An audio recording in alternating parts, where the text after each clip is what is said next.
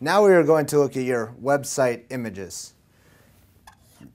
The images of your website should be placed in the correct folder to assign them to the search engines so they pick up in Google Images, Google Pictures, Yahoo Images, MSN image areas. So you want to make sure that your files are organized appropriately. Going to go back to the SEO.cc example. Let's just say www.seo.cc, and I'm placing the logo. I'm going to put images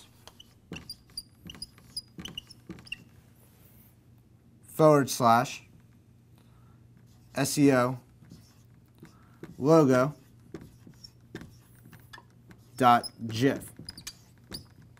Now the key here is that I placed for the search engines to go directly into the images folder. Now for the SEO logo GIF, what you're actually going to do is assign an alt tag so the search engine can read the image or place words in place of the image in case the image does not appear. The alt tag would be written as follows, and at the end of the image source, you can put alt equals SEO logo.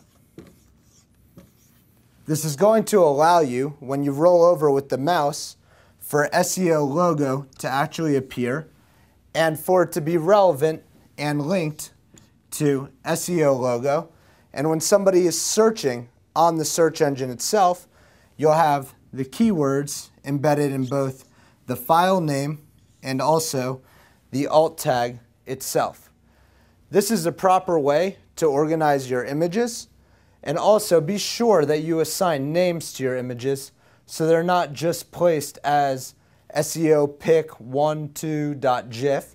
You would actually want it to be assigned a proper name. And then you'll also want an alt tag that reflects